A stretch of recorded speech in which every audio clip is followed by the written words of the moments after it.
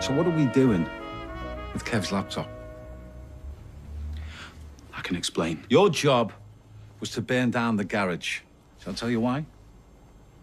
To get rid of this. Why? Oh, I think you've got an inkling. So now you've burnt down the garage for no good reason.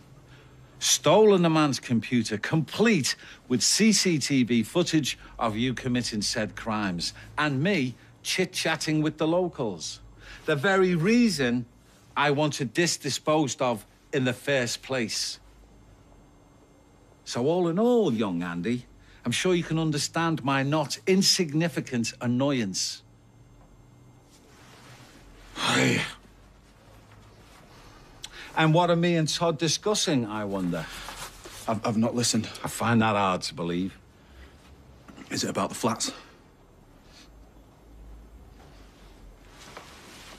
What makes you say that? Well, you've come out of it all pretty well. You're a lot like your dad, aren't you? Except he wasn't really your dad. He was a better man than you. Better men than me at 10 a penny. What happened when he died? You know what happened? He broke into our office. Then he made his way outside where he expired. You were there though, weren't you? You just stood there and watched. No, I wasn't there. Not at the end. I wanted to get back for last orders, which was a pity because I think I would have quite enjoyed that. Keep the laptop.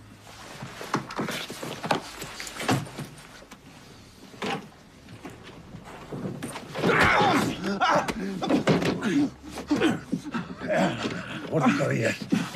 Oh, nice try. Yeah, nice try. Just like Mikey.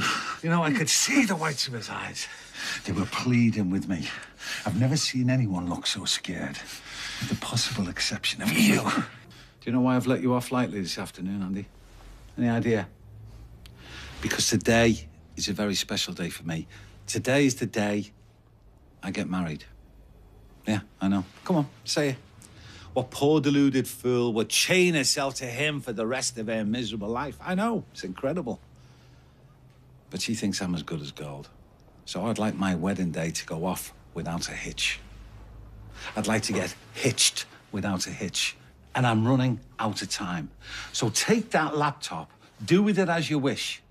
Break it, drown it, smash it, I don't care. Just get rid of that evidence, okay? Okay.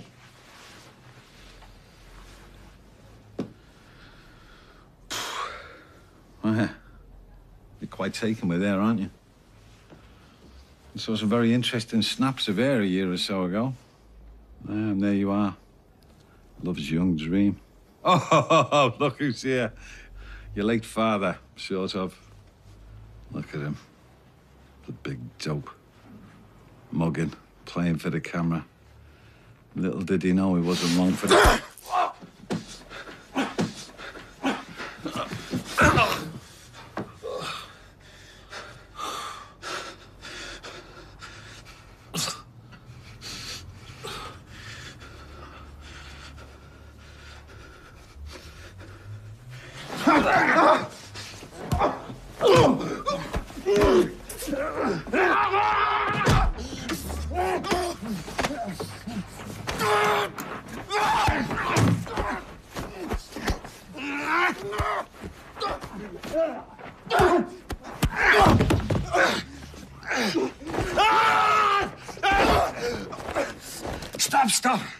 Stop!